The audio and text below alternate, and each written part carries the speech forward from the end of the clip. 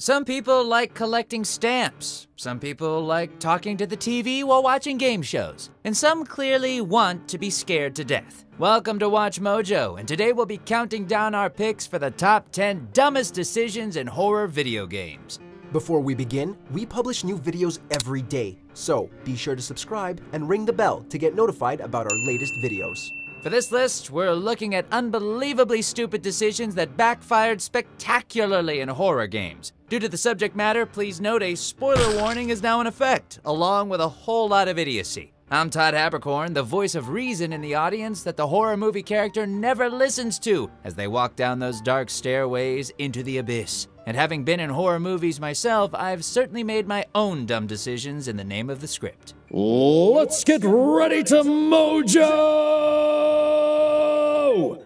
What are you looking at? Get the hell out of here! Number 10, Eve takes over her sister's body, the third birthday. Please don't move. You're not her. Released more than a decade after Parasite Eve 2, The Third Birthday reintroduced Aya Brea, the series protagonist, in the most convoluted way possible. Seeking to destroy the Twisted, the amnesia-suffering Aya travels through time by transferring her consciousness into other people. So how did these monsters come into being? Well, the protagonist's sister, Eve, took over Aya's body after she was killed.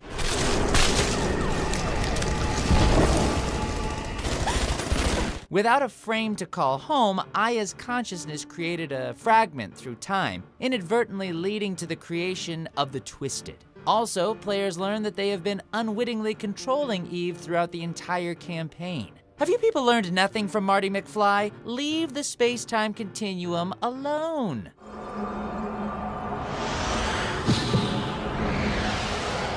Number 9, Jin's police station mission, Dead Island. The girl Jin went to share food with them.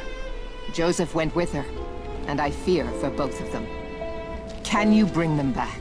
Good intentions amount to nothing in a post-apocalyptic world populated by zombies and savage survivors. Determined to help everyone on the island, Jin gives the middle finger to common sense and chooses to deliver supplies to the hostile rascal gang who had taken over the police station. Shocking absolutely no one, the operation falls apart almost instantly. Jin is captured and the player character has to rescue the Good Samaritan. She got it in her head to go to the police station to give them supplies to... To make matters even worse, Jin's naive decision leads to the death of Joseph, a totally innocent man. Ah, the wheels of justice at work. I just tried to help. I tried. Number 8, Alyssa goes home, Clock Tower 3.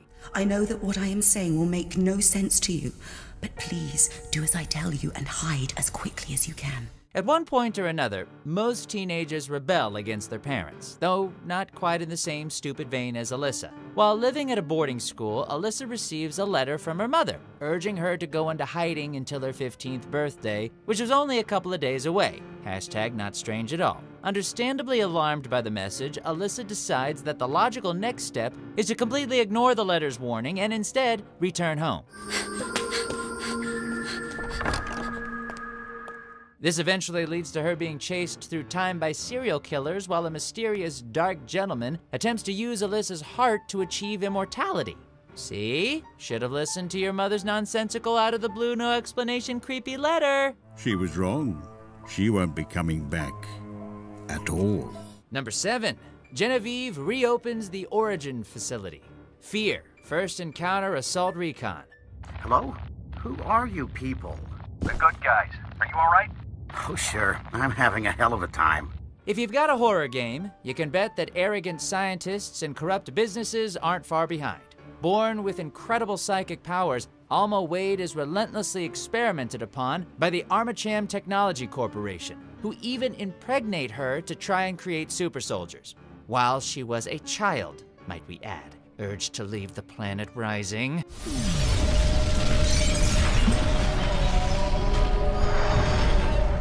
Eventually, they recognized that the psychic's powers were beyond control. ATC then shut down the Origin facility and left Alma's corpse to rot and marinate in moroseness for 2 decades. Life was peaceful until the company's president, Genevieve, ignored any and all warnings, instead choosing to reopen the facility to start from scratch. It should go without saying, but Alma was not amused. Number 6, studying the marker, Dead Space. See what kind didn't know us? It was the government's mess to begin with. This whole planet is one big experiment. Following an era defined by war and environmental catastrophes, Earth was essentially stripped of its resources. So basically 2018. Anywho, this allowed the Earth Government Colonial Alliance to seize control of most national jurisdictions. Desperate to discover a new power source, the organization began to experiment on markers, an alien device with a nasty habit of driving people insane.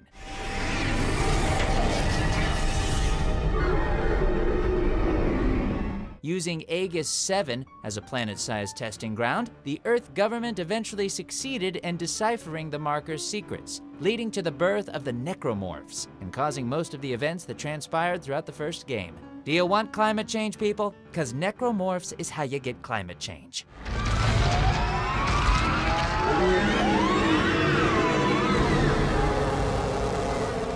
Number 5, Daniel Pockets the Orb, Amnesia, The Dark Descent. It was waiting for me. Enclosed in dark nothingness, I felt myself drawn to the mystic light. If you deliberately wiped your own memory, chances are your past self made some fairly serious mistakes. Or you've just lost so many times at Mega Man that wiping your memory is a better alternative to a beaten down self-esteem. Awakening in a strange castle without any memories, Daniel's only clue to the truth was a self-written note advising him to kill the building's Baron. Go to the inner sanctum, find Alexander, and kill him. Over the course of the campaign, Daniel manages to piece together the truth, and surprise, surprise, it isn't pretty. Turns out that during an archaeological expedition, Daniel discovered an alien orb, and in doing so, summoned a sentient shadow very eager to rip him a new one. Daniel's solution? Seek refuge with Baron Alexander, who ended up wanting the orb for himself. And the bad decision hits just keep on coming. Your former self, Daniel. Number 4. Leon and Claire split up. Resident Evil 2. Let's split up, look for any survivors, and get out of here. Just because something works on Scooby-Doo does not mean it makes sense during a zombie outbreak. Due to Resident Evil 2 featuring a pair of playable characters, Capcom needed to find a believable excuse to split these badasses up. A rookie cop and a college student searching for a family member, Leon and Claire parted ways almost instantly to go search for survivors and an escape route out of Raccoon City. Surrounded by hundreds of zombies, numerous load screens, and randomly placed herbs of various colors, splitting up makes little to no sense. But the game needed Leon and Claire's stories to diverge, so there you go. Of course, Leon's fabulous hair is really all the backup he needs. Good one, Leon. I don't think I've introduced myself yet. My name's Leon. I'm with the RPD. Number 3, pranking Hannah until dawn. Don't you guys think this is a little bit... Oh, come on. She deserves it. Pranks are all well and good, at least until someone tries to put it on YouTube. Shout out to Fail Army. A choose-your-own-adventure game with a slasher twist, it begins as all great horrors do, with a group of teenagers hanging out in a cabin in the woods with the possibility of nudity. Seeing an opportunity to be total jerks, the majority of the group play a disgraceful prank on Hannah, who flees out of the cabin as a result. Eventually followed by her sister Beth. You jerks! Hannah! Hannah! Given the genre, the woods are far from the safest place to be, and both siblings soon find themselves meeting a rather steep end. Number 2, James investigates Silent Hill. Silent Hill 2. Mary, could you really be in this town? Guilt and grief can drive a person to make really terrible decisions, evident from when James Sunderland received a letter claiming to be from his deceased wife, apparently waiting for him in the town of Silent Hill. Well, I'm alone there now. In our special place. Rather than investigating the authenticity of the letter, assembling a team of mercenaries, or better yet, throwing it away, James decides to take the plunge and head on over to Silent Hill. Taking into account the fact that Mary died years prior, The dude must have been aware that the letter might possibly not be real. But nope, that paper from Papyrus is just too enticing. Thanks to his overwhelming shame and inner torment manifesting itself, James spent most of his vacation in Silent Hill trying to avoid the rather persistent advances of a topless pyramid head. I know the truth. Now it's time to end this. Number 1. Removing Shodan's ethical constraints. System shock. 11:13 p.m. Hacker begins unauthorized entry into the Tri-Optimum corporate network. Playing as a nameless hacker, System Shock boils down to a boneheaded decision to remove an omnipotent computer's moral compass. Caught hacking into a space station owned by the Trioptium Corporation, our hero is offered a way out by a corrupt executive who needs the space station's artificial intelligence to be hacked. A rogue artificial intelligence, known as Shodan, lost her mind.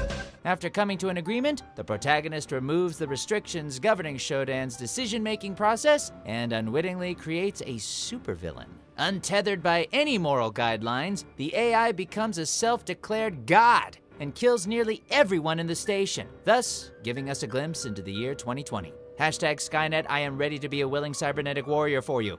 Edward Diego is deleting all files concerning these events. Do you agree with our picks? Check out these other great clips from WatchMojo. And be sure to subscribe and ring the bell to be notified about our latest videos.